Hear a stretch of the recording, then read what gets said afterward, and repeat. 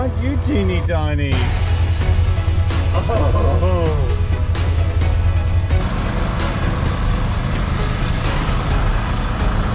So the round yard itself is going to be a radius of 12 metres.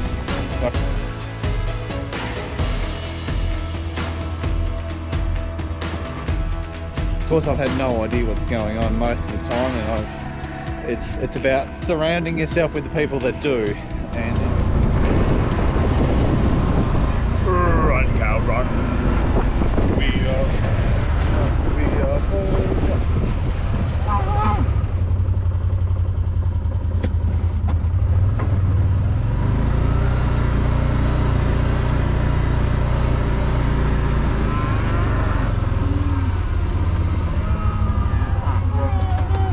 empty, but it's not.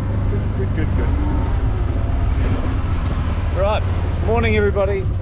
We have some bovines, i.e. cows, running around this field. They are all done in that one. Moving to the next. You don't need to run.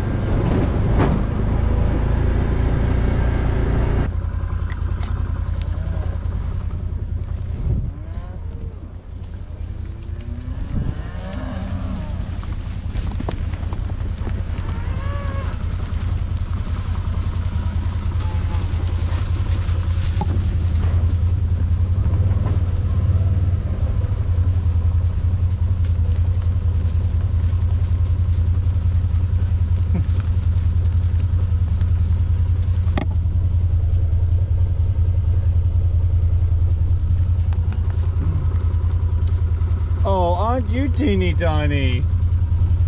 Oh. Turn it off. Yeah, they're looking good. Looking fantastic, in fact. Really happy with how they're going. Been pretty dry the last 4 weeks. We haven't had any rain at all. Nothing. Nada. Not a drop. Which it's summer, so we do expect that to have some dry spells. Luckily, we put a fair bit of fertiliser on this, and this is underneath the pivot, so this is looking pretty rosy. Where they were, it looks quite dry and barren, but we'll get the irrigator back going in there and put the fertiliser on and get things going again. I haven't started feeding these guys silage, but certainly the other mobs that probably aren't underneath the pivot don't have quite that luxury. How they're looking fat. Fatty. Good girls. So yeah, we can have them in a really good state this time of year, and then when winter comes along, we might start sort of backing them off a little bit, try to make them not too fat for when they're about to calve. That can bring other issues on in itself. Too skinny, too fat. Yeah, you want them just right. Yeah. Anyway, we'll do a couple more shifts of cattle, and then we'll go back and have a look at the dairy, see where, see for a little update. You want to say hello? Hello. It's all systems go here. Kids are watching. Rory, don't take it. Just say hello. Right, I'm going to move because there's a water truck coming. Water!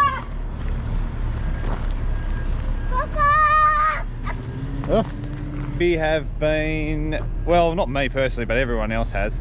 Mainly Paddy. Tim Padman has been here with his digger and a roller and his trucks, everything, trying to get prepped this area here. And this will be the machinery sort of room. That'll be the vat room, and then office, toilet area down the end there. So he makes it look so easy. Put all the dry gravel down, and now we'll put the water down, and he'll flatten it off again just to try and consolidate it down.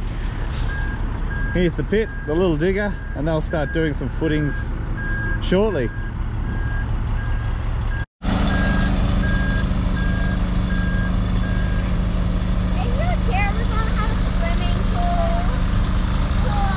It looks like it. Yeah. Did Gary really know how to swimming pool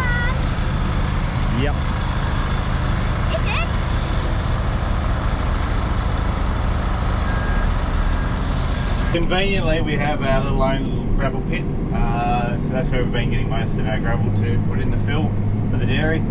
Super handy, super handy. We can get it all hours of the day.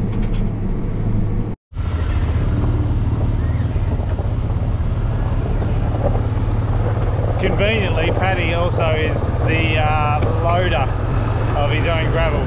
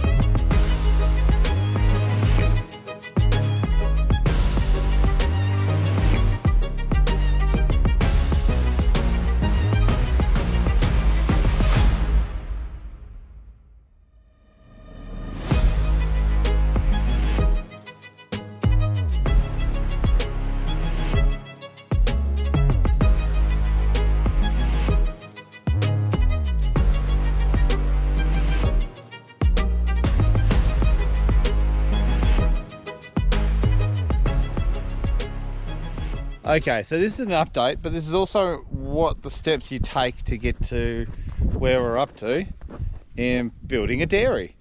First thing you need to do is engage with someone to find out who's going to do the dairy project itself. Luckily for me, I found someone, Craig Stokes from DMI.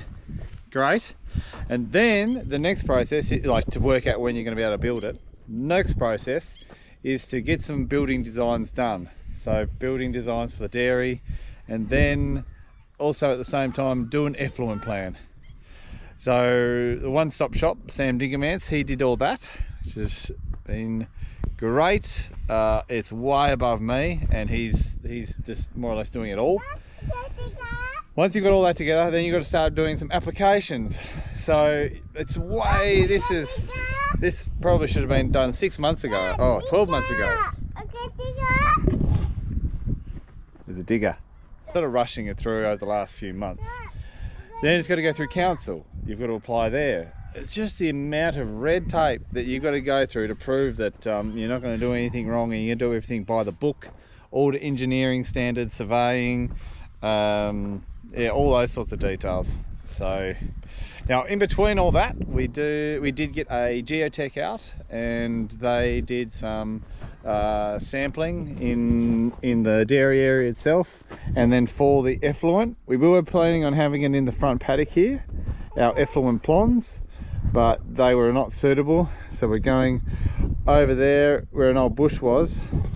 It's a lot more suitable. It's sort of a loam over a clay, and that is better for a effluent dam in that it will seal. It'll seal up, so it won't let the effluent sort of go through the soil profile into creeks and waterways nearby. Now, so we've got all that done, and more or less you could probably start now. Start the preparations, I guess. I don't know what step that is now. We're up to 1, 2, 3, 4, maybe step 4, and then you can start prepping. And obviously our prep was demolition. We needed to demo the shed. We've done that clearly because it's gone. And now we are essentially prepping in the sense that we've dug a rough site, and then we dug the pit out. So once we dug the pit out, we then put this big pipe in. So that big pipe then goes to the center. Then this center here is our drain point for the round yard. Water will go, and muck will go in there, and from the pit that comes into here and then out that way. So the big pipe goes out that way, it all falls that direction, and then we'll end up getting what they call like a sump I think it's about 25,000 litres we've got to have there and be able to pump it virtually every day across over to the effluent ponds, which will be across the other side there. Because this ground here isn't suitable because of all the rocks and yeah, it's a bit too porous. Right, so we've got that stage, we've got that step, and now you call on the big guns, and that's why I've called him Paddy, and he's sorting all this stuff out. So he's brought down a heap of gravel and made that area pretty much level, and then he's sort of fallen this area down into that sort of central pit there, and he's rolled that area because all that was fill that we got from over there near the river. We've had to build all this area up probably about 15 meters. So the round yard itself is going to be a radius of 12 meters. So we'll go around here, and he's rolled with a big vibrating roller to really push it down hard. And then we'll sort of fall that direction towards, there it is, towards that center pit. So we've been rolling this down as much as we possibly can, because I didn't realise until Mark, the other guy that works with Paddy, was like, well, you've got to realise, Josh, that there'll be a lot of weight on this concrete pad. I didn't think of it in that perspective. He goes, well, if you've got 350 cows on this one round yard and they weigh 450 kilos each, which is probably about standard for a crossbred cow, that is 150 tonne across this one concrete pad is a lot of weight. So if we've got one end, this end here where we've put all the fill, and that's a bit soft, that makes that sort of that weaker side of it. So we need it packed down as hard as we possibly can.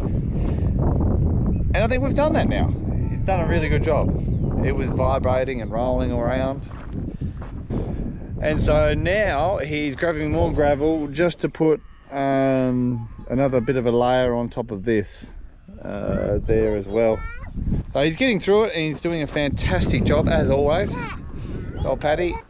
Okay, so then once we've got a roughly the levels that we need, he does have a dumpy just up there at a laser level, so he's just making sure, going around with that big stuff over there lying against the pole. Once we have all the gravel down and leveled in areas that needs to be level, we'll then try and roll it again as flat as a tack, and then put in some drain pipe and conduit for electrical stuff, and that's what that crusher dust is there. That'll be put over the top of it, and we'll have some drains from the vat room that'll come into the pit.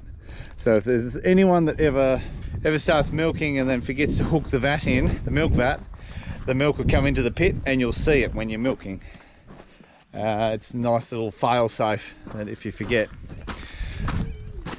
So once I guess all that conduit and drains in, then we'll get forming up some areas for concreting. I guess after that I've got no idea. I guess I'll update what the steps will be from there. It's about surrounding yourself with the people that do, and then trying to get them to do as much as possible, and you trying to help where you can and not being in anyone's way or make things worse by making more work for them, the other people that know what they're doing. Okay, so that will do for today's video, and it's just a little short one. It's just more or less a bit of a step-by-step on what we've done so far, and an update of where the dairy is up to. Hopefully next one there'll be heaps more things, so we'll do a little bit of a date check. What are we?